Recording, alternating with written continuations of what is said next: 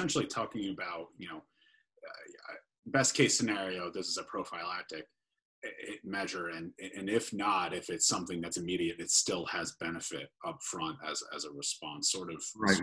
We think it would, and there are probably not any bad side effects here because heparin as an anticoagulant is bioavailable through the nasal route or the lung route. So you can inhale a lot of heparin and still not be anticoagulated. So there's little bleeding risk here, and we would only be exploiting the antiviral activity of heparin by this route.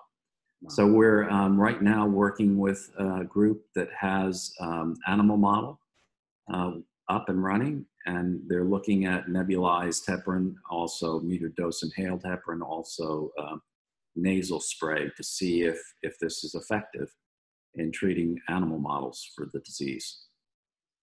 And is that the chief assessment that we have going on right now? Obviously, this is, I guess, this is an interesting space of coverage, particularly for us, because usually we wait until something has the benefit to be shown in a human trial to gauge its efficacy and safety. Are we at a spot right now where we still need to absolutely prove the efficacy, or is this a measure of safety concern as well, or, of course, just a mix? I think that if we had a partner, we could probably do a nasal spray right away, because I think the safety would be viewed as, little risk. And of course, heparin is already an approved drug. So it would be an off-label use for an approved drug. So it'd be like the approach that people have taken with remdesivir, where they're using it off-label. So that you still need some buy-in from the FDA.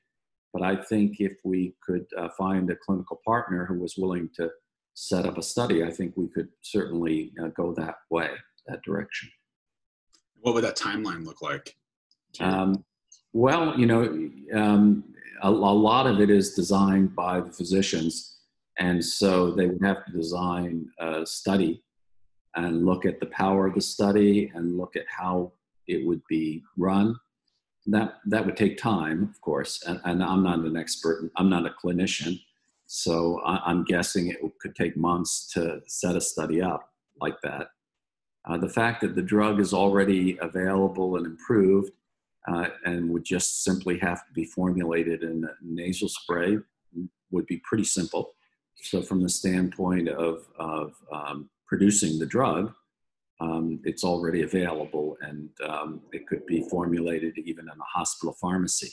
So it wouldn't be a lot of work, I think, from the standpoint of the drug. The work would be to set up the clinical study. Right. And correct me if I'm wrong on this, Bob. Again, it's not my absolute field of expertise, but is heparin, I guess, largely available? Or I understand sometimes we have risks of... There have been some spot shortages of heparin. That's right.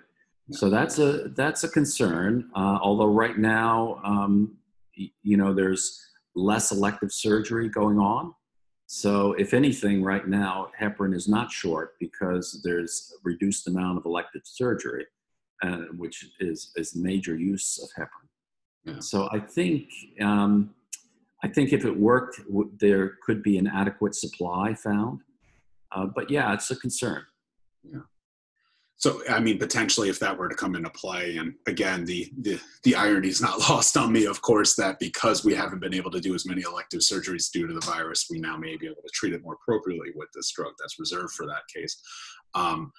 But if we were in an instance, of course, where we have a shortage risk, imaginably the resolution may be this is something in the immediacy that would be reserved for particular at-risk patient populations, right?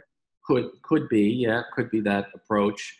We don't even know the dose, so we'd have to, do a dose setting. It might turn out that the dose could be very small, yeah. Or the window for its use would be very limited.